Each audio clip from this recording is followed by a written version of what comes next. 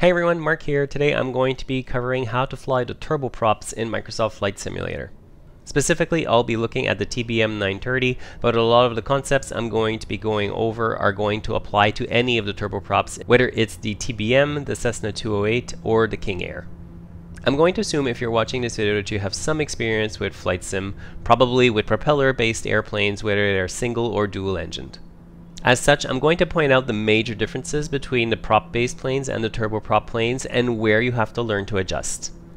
One of the main reasons people look to move up to a turboprop is because they want to get somewhere faster, and all of the turboprops that come in the standard version of the game are going to give you quite the bump in airspeed. The TBM is the fastest of the turboprops, but it's also the most difficult to fly, and that's why I'm looking at that one today to give you a couple of tips to make things go a little bit easier for you. If you've watched other videos on this channel, you know that I'm a huge fan of the Cessna 208 and I've used it in a bunch of videos already. It's the slowest of the three turboprops, but I personally find it to be the most enjoyable to fly. There's also the King Air that comes with the standard version of the game, but it's slightly more complex than the TBM with its second engine, so I tend to avoid it. There are actually a few reasons why you might want to fly one of the turboprops. The first one, like I already mentioned, is that you just want to get to your destination a whole lot faster. And that will definitely work. If you fly any of the turboprops, you're going to get there probably somewhere in the order of 1.5 to 3 times faster than you would with either the Cessna 172 or 152. Another reason you might want to fly one of the turboprops is that you want to actually fly higher. You can do that easily in these airplanes because the cabin's going to be pressurized, and that allows these planes to have a much higher cruise altitude. Finally, the turboprops are great planes to learn how to do instrument flying. They've got every feature you might want or need to fly in inclement weather.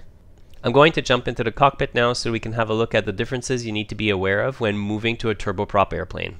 Before we do that, I do want to remind you, if you do get some value out of this video, please make sure to hit like and subscribe. Alright, so just before I jump into the cockpit, as you can see, I've set up a very short flight from Oahu over to Molokai.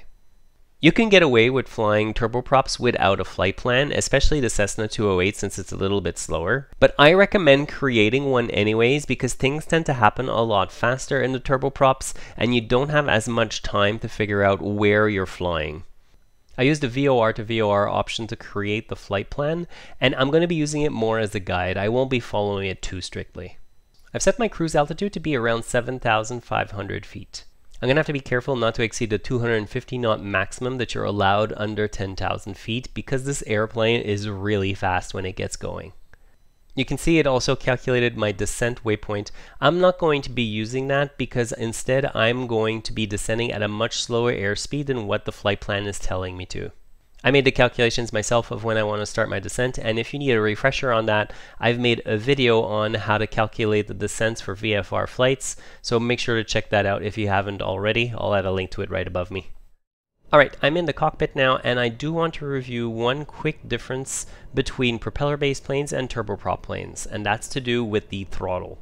I usually get everything running by hitting the Control-E shortcut in the game, and that's going to start the engine for me automatically. I've never really been interested in figuring out which switches to flip left and right to get the engine up and running, so I just used a shortcut. There are other videos on YouTube if you are more interested in figuring out how to start the engines yourself. You can find them pretty easily just by searching for them in YouTube. So let's have a look at the throttle quadrant for this airplane. There's a few extra features here that I'm going to point out. The first one is the reverse thrust, which you get because we're now using a turbine engine rather than a piston-based engine. The reverse thrust is going to come in pretty useful if you need to slow down in a hurry once you've landed. To activate it though is a little bit special, and what you've got to do is you've got to bind a key to the toggle reverse thrust control, which you can find by going into the control options and then searching for reverse. You're going to see that's going to come up with a few different options, and what you're looking for is the toggle throttle reverse thrust. What I've done is I've mapped it to a key on my keyboard, in this case Control R. So the moment I've landed, if I want to go into reverse thrust, what I've got to do is hit the Control R shortcut, and then my throttle now controls the reverse thrust instead of forward thrust. So I'm not moving right now, I've got my parking brake on. If I were to apply throttle normally, you can see the throttle goes up just like it normally would for any other airplane. Now, if I want to get into the reverse thrust, all I do is I hit my shortcut key, which is Control R, and now when I apply throttle, you can see that it's going through the reverse thrust section. That's going to allow me to control either the forward or reverse thrust with just that single button. And then if I hit Control R again, you can see the throttle is now going back towards the center. On the right hand side of the throttle, you can see there's a few different things as well. There's a feather option, and there's a low and high idle, and a cutoff section. If you're using the Control E shortcut to get everything going, you really don't need to worry about this. It's really what you would be using if you're starting the engine manually, but in my case, since I'm using the auto start, I don't worry about it at all. You could slide it over to the low idle position if you're just sitting on the tarmac for a bit of time, but really in the game there's not much point. Alright, so I'm pretty much ready to go now, and I'm probably just going to skip forward to the runway since there's nothing much to see between here and there while taxiing. Before we get to that though, I do want to remind you, if you do get some value out of this video, please make sure to hit like and subscribe, and if you have any questions or comments, feel free to put them below. The first major difference that you're likely to notice with a turboprop is the jet lag. What I mean by that is that when you start applying power, it's actually going to take a few seconds for the engine to spool up. It's not that big of a deal on takeoff because as you're taking off, the airspeed's just building up, but as we're going to see on landing, it can become a little bit of a problem. Another major difference with turboprops is that when you're doing your takeoff roll, you don't just apply full power. What you want to do is find the maximum amount of power you can add without putting the engine in the red zone, as well as keeping the turbine temperature out of the red zone as well. So what you've got to do on takeoff is apply close to full power, see where your torque lands, and depending on that, you need to adjust accordingly.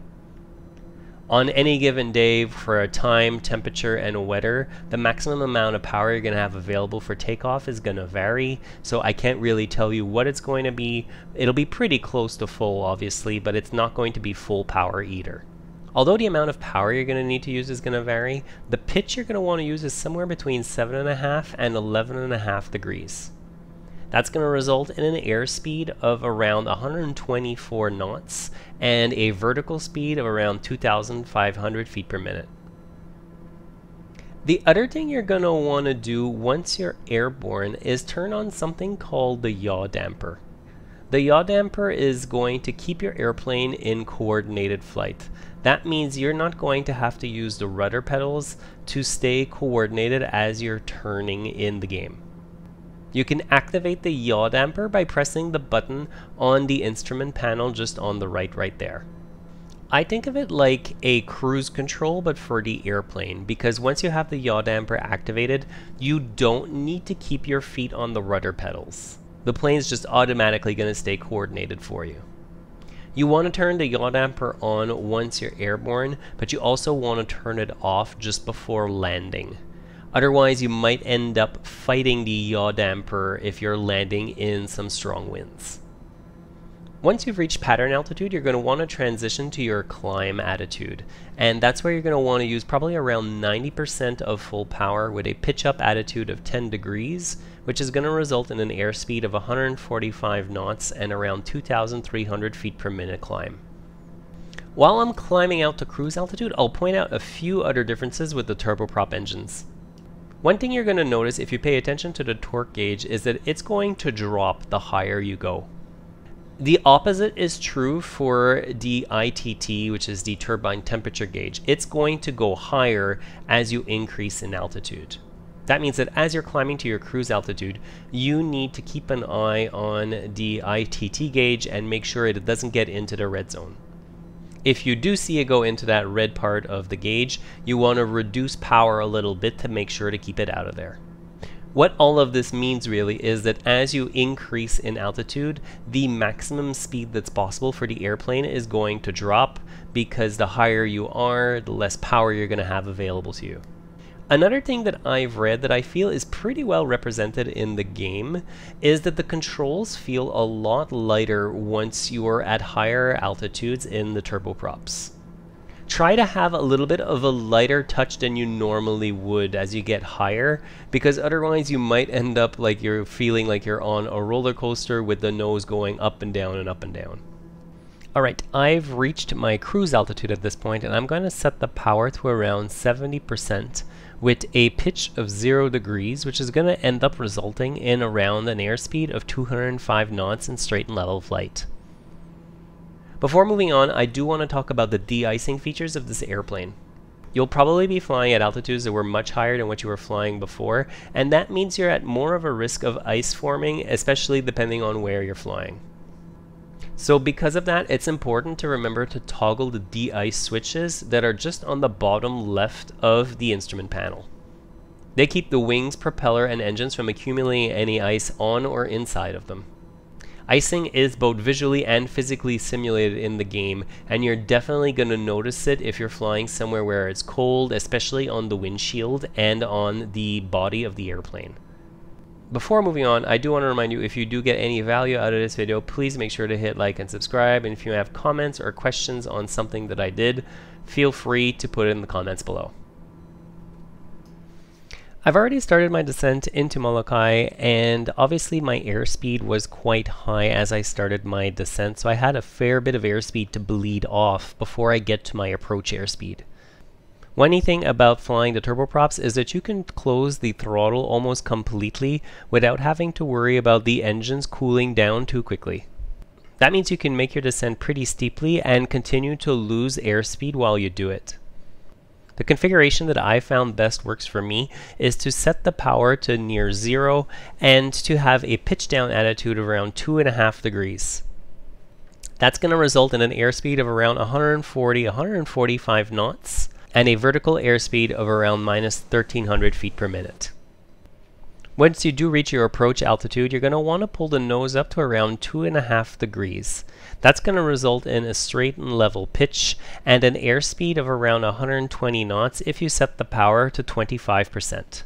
Make sure to bring the power back up to 25% before you reach your target airspeed, because if you wait until you get there, you're going to end up losing even more airspeed and probably have to add more power to get back to where you want to be.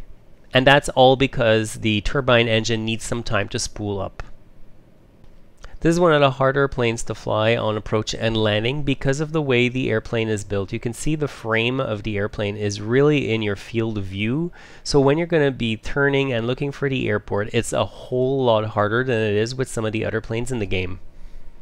Now that I'm on final, I'm going to extend the landing gear and get ready for landing. I'm going to pay even closer attention to the airspeed now because of that spool up time of the engine. I need to be really careful not to get too low, and if I do, to add power a little bit earlier than I normally would in a piston plane.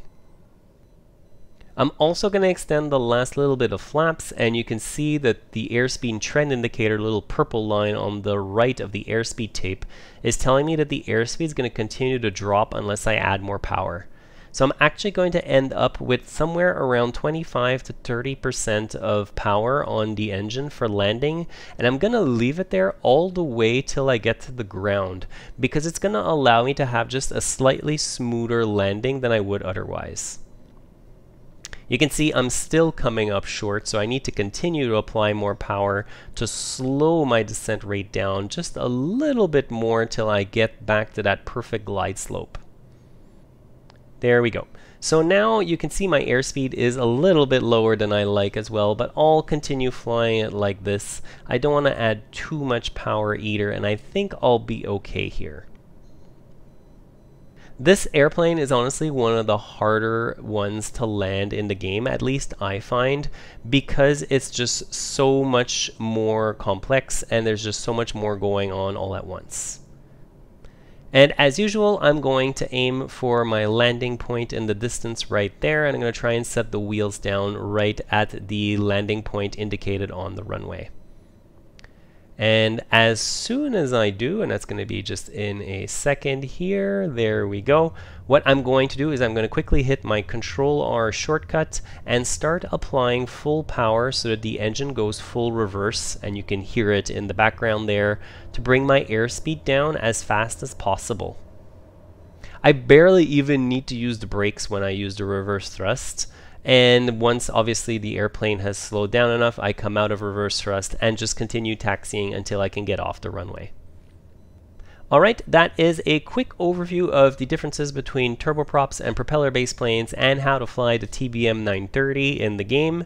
If you have any questions or comments, feel free to put them below. And if you got some value out of this video, again, please make sure to hit like and subscribe. It really makes a big difference.